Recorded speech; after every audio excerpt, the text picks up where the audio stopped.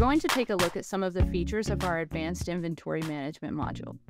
This module provides you with additional tools that will help you with complex inventory requirements such as dimensional inventory, part cross-referencing, setting up alternate parts, managing multiple bins within one warehouse or across multiple warehouses, as well as the warehouse management tools that give you the ability to transfer from one warehouse to another. We're going to start by taking a look at a part.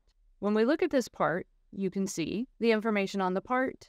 You can see our total quantity on hand, but we can see that this part has been assigned to 2 different warehouses.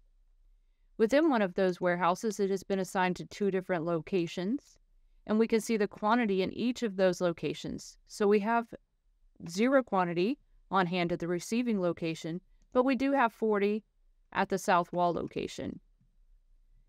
As mentioned, we can set up alternate parts within the system.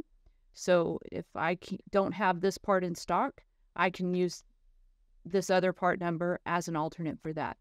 We can also set up part cross-referencing for our suppliers and our customers, such as I call this item a Pax Aeropod in my shop, but when I buy it from HD Horsemanship, they call it a supplement. Also, when I purchase it from them, I have to purchase it as a case, but I'm going to inventory each one of those items. That case has 24 in it, so I've used this conversion factor tool to build that in. So when I receive the case that was on my purchase order, when I receive that into inventory, it's going to split that up into 24 items. We can also use our reports and grids to see some of this information, such as if we run a stock status report, we can run it grouped by the warehouses, so you can see here my stock for Fort Worth and my total amount in Fort Worth. I can certainly filter it by one warehouse, or as I did here, I can group it by the warehouses to see the total cost for each warehouse. But on the last page, I would also see my grand total for my company as a whole.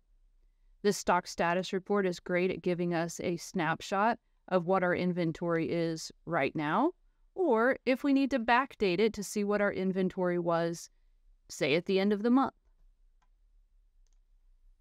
Other items we have are some of our grids, such as this grid that I've called current inventory. So I've configured it so it only shows me items that I have quantity on hand of. I can group it by the warehouse and just look at what do we have in that main warehouse. I can also choose to filter it by using the drop down for my warehouse in my search area and say, let's look at what's in the Fort Worth warehouse. So this is what is making up that $70-some-odd thousand of inventory. Also, within our warehouse management module, we can create requisitions from one warehouse to let the other one know that they're requesting some items. We can then transfer those items. The receiving warehouse can then do a receipt so we can track as the inventory is moving between the warehouses. For example, I have a warehouse transfer here that we can take a look at.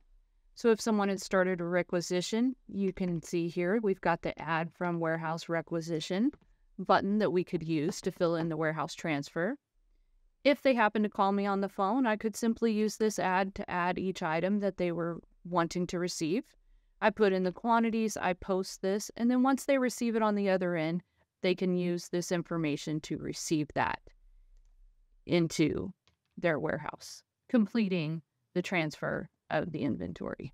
M1 also has tools such as this grid of form with cross-references that we can use to take a look at some of those cross-references and items that we have built into there.